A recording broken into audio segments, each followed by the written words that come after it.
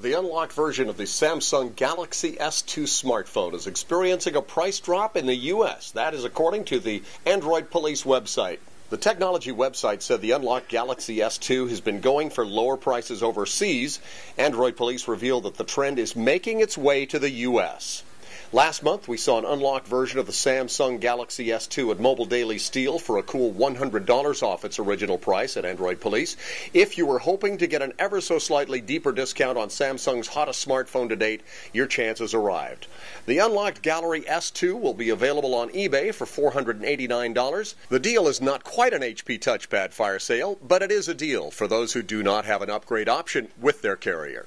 From the Christian Post newsroom, I'm George J. Wienbarg.